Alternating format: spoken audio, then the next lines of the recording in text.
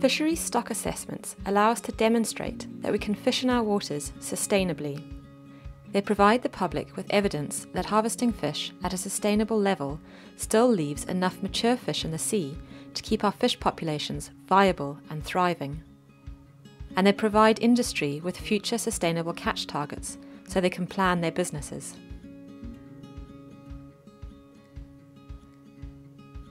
Every year we know how much fish has been legally caught, but what we really want to know is how many fish there will be in the sea to catch next year, known as abundance. We also need to know the rate at which fish die from fishing activities, known as fishing mortality, and the rate at which fish die naturally, as well as how many mature fish there are to reproduce and replenish the stock, which is known as spawning stock biomass. This information allows the fishing industry and managers to plan ahead so that their fishing activities the following year remain sustainable. All of this information can be calculated using a method called virtual population analysis, which is commonly used to assess stocks of bony fish like haddock. Because we can't physically remove all the fish in the sea to count them, virtual population analysis uses simple maths to reconstruct a virtual population of fish, which is a good approximation of what the actual fish population looks like. Virtual population analysis uses some simple building blocks.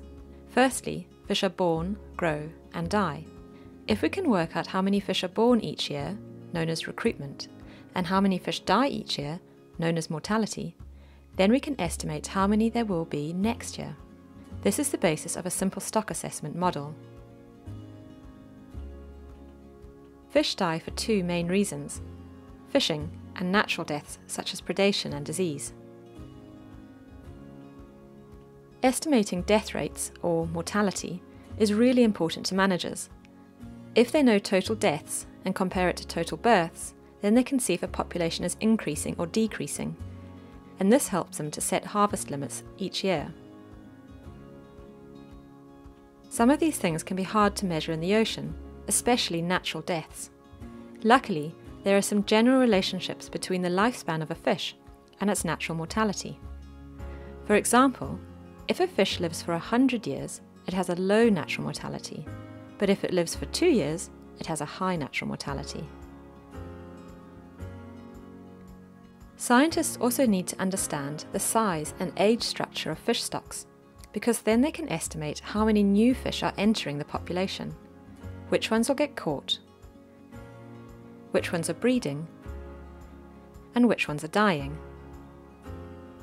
Groups of fish born around the same time are called cohorts, and age is measured from a fish's length and its ear bone, known as an otolith. Once we know how old fish are, scientists can then track age groups of fish through time to understand how the fish populations are changing. If there is good recruitment one year, i.e. lots of fish are born, then this strong year class is often reflected in catches in the years to follow. In virtual population analysis, scientists add up all the fish that were landed of each age group, plus all the fish that died naturally for a particular age. And that estimates how many fish were in the sea in a particular year. This process of simple accountancy lets scientists predict how many fish there will be in the sea in future, so that they can provide advice on catch levels that are sustainable, and allow fish stocks to replenish themselves so that fishers can continue to operate profitably for years to come.